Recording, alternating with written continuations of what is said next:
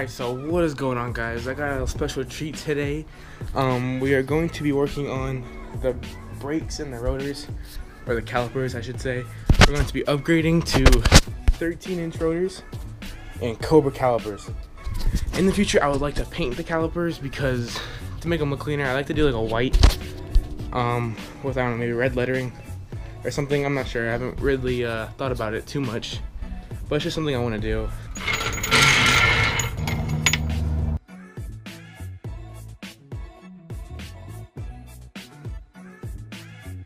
Alright, so now we got the car raised up on jacks, and now we just get to take the tires off. That's my dad. He's here for moral support. But got it raised up. Now we just gotta take the wheel off. So I'm probably gonna start on this side, the driver's side off. Now it's time to take the caliper off, then the rotor, and then like my dad said, we gotta put the rotor on, and then put the caliper on, and then we break the seal, right? Yeah, okay.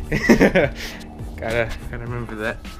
And what are you doing right now? I was just looking at the steering rack. Oh, okay. Just checking things out. Okay, well, we'll get started then. Finally got the rotors off. Here is the comparison. The 13-inch rotor versus the 11.5. So, definitely gonna be bigger brakes. But funny story, I guess the first bolt I was going the complete wrong way. So I was just torquing it down even more, so that was fun. But now we get to throw those rotors on, and then the COBRA calipers, and then we get to do the funness of bleeding the brakes.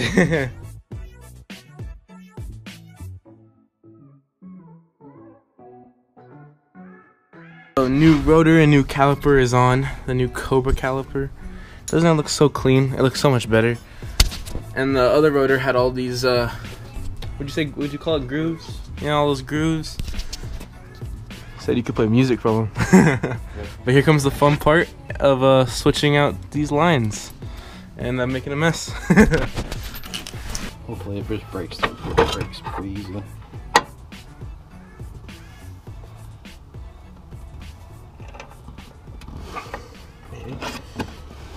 Oh yeah, there we go, I think.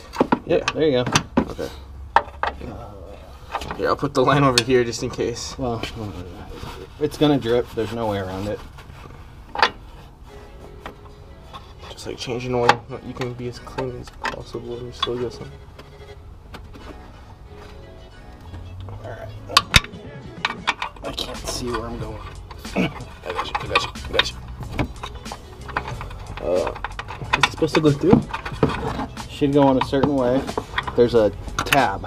Oh, I see it. Yeah. Yeah. Okay. There we go. Yeah. All the way to the clip or no? Yeah. There you go. No, don't do this to me. But look how nice those are, though. Those are clean. Can't wait to see what those look like behind the wheel. We gotta bleed. We gotta do even the rear wheels. We gotta bleed those, or just the fronts? Should just have to do the fronts. Okay. Because I know sometimes you gotta like start with the farthest one and then work your way up. Alright, so we just finished swapping over the other COBRA caliper with the rotor. And now we get to start the process of bleeding the brakes. Now the reason I haven't showed too much of what we're doing because it's honestly really just that simple. Pulling the calipers off, taking off the rotor. And the rotors weren't seized, which is pretty good, so just bleeding some brakes. Oh wait, gotta take that one off.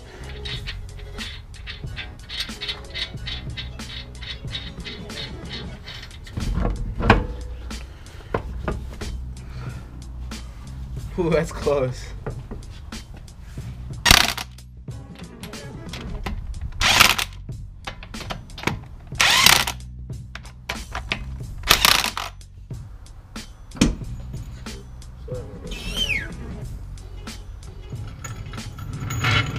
Bottom right. I know.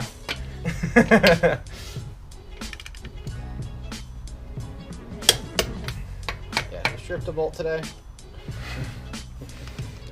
You know what?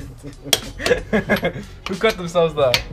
On whose car? Because he couldn't get the bolt loose because he kept turning the wrench the wrong way. I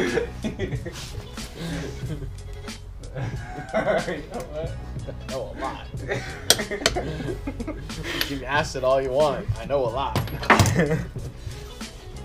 Finish the brakes. Thanks, Dad, for the help. Takes up more space in the wheel now, so it looks a lot better. Don't got no tiny rotors now. But thank you guys for watching, and I'll see you guys next week.